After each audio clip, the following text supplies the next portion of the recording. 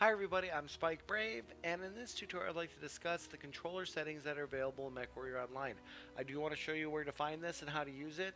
Your results may vary. I found the controller support is pretty poor in MechWarrior Online, and I really think the keyboard and mouse is the way to go in this game, but that's just my thoughts, so I'll show you how to use that stuff.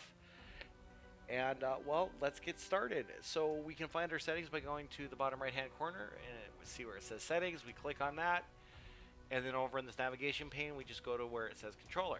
Now this all appears to be joystick stuff to me. I don't have a joystick, so I wasn't able to test anything, but it does work a lot like the keyboard bindings. You just come to what you would like to bind, double click it, it'll ask you to bind key, you press the key, and off you go. Now this bottom part appears to be the controller settings. I did fiddle with this a bit, and I was able to get my X and Y axis sensitivity to change. Unfortunately, I couldn't figure out how to shoot anything or how to bind any of my controller keys to something different. So keep that in mind that the gamepad support is pretty non-existent here. So I would imagine that they will add that in the future. But right now, pretty much what you have is some decent joysticks support and pretty poor actual gamepad support. I'm using a Logitech F 130, I believe, and I couldn't get it to do anything other than make my mech go forward. So keep that in mind that the gamepad support seems pretty poor, and I don't have a joystick to show you how to bind here, but I will show you that it's just like the keyboard. So we double click it, it says bind key.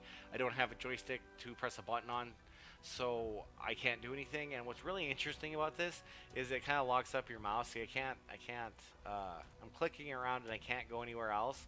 I can't click on reset or cancel. If you accidentally do this, I did figure out how you get out of it. Just hit the escape key and it'll drop you back to the main tab. So we'll go back in there and we'll look at the controller settings again. But like I was saying, it's pretty straightforward, just like the key bindings on the keyboard stuff. You just double click on what you want and then bind your button.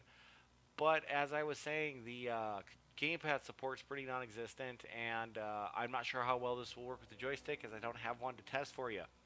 But this has been a look at that. I hope it's helpful if you are a joystick user and really want to try one out.